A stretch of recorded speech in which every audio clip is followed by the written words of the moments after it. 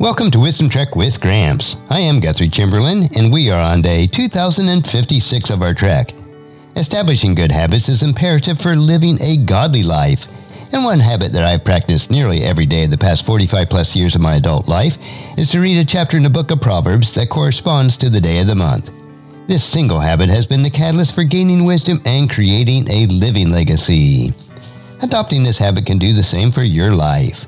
The realization that God's wisdom is the only true wisdom drives me to seek out God's wisdom each day. And there's no better way to do this than to meditate on God's book of wisdom. Wisdom is the final frontier in gaining true knowledge, so we are on our daily trek to create a legacy of wisdom, to seek out discernment and insights, and to boldly grow where few have chosen to grow before. The Book of Proverbs, chapter 16. We can make our own plans, but the Lord gives the right answer. People may be pure in their own eyes, but the Lord examines their motives. Commit your action to the Lord, and your plans will succeed. The Lord has made everything for His own purposes, even the wicked for the day of disaster. The Lord detests the proud. They will surely be punished. Unfailing love and faithfulness make atonement for sin. By fearing the Lord, people avoid evil. When people's lives please the Lord, even their enemies are at peace with them. Better to have a little with godliness than to be rich and dishonest. We can make our plans, but the Lord determines our steps.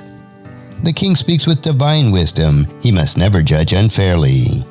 The Lord demands accurate scales and balances. He sets the standard for fairness. A king detests wrongdoing, for his rule is built on justice. The king is pleased with the words from righteous lips. He loves those who speak honestly. The anger of the king is a deadly threat.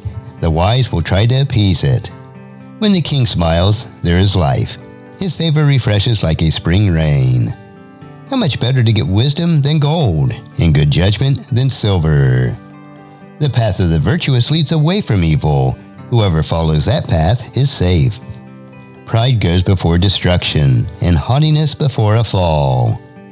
Better to live humbly with the poor than to share plunder with the proud. Those who listen to instruction will prosper. Those who trust in the Lord will be joyful. The wise are known for their understanding, and pleasant words are persuasive. Discretion is a life-giving fountain to those who oppose it, but discipline is wasted on fools. From the wise mind comes wise speech. The words of the wise are persuasive. Kind words are like honey, sweet to the soul and healthy to the body. There is a path before each person that seems right, but it ends in death. It is good for workers to have an appetite. An empty stomach drives them on. Scoundrels create troubles. Their words are a destructive blaze. A troublemaker plants seeds of strife. Gossip separates the best of friends. Violent people mislead their companions, leading them down a harmful path. With narrowed eyes, people plot evil. With a smirk, they plan their mischief.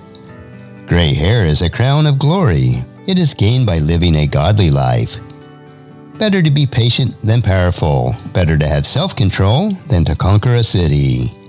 We may throw the dice, but the Lord determines how they fall.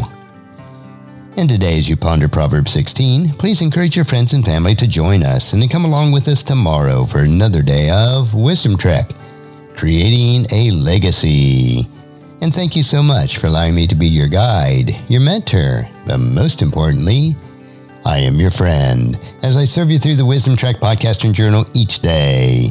And as we take this trek of life together, let us always live abundantly, love unconditionally, listen intentionally, learn continuously, lend to others generously, lead with integrity, and leave a living legacy each day. I am Guthrie Chamberlain, reminding you to keep moving forward, enjoy your journey, and create a great day every day. See you next time for more daily wisdom.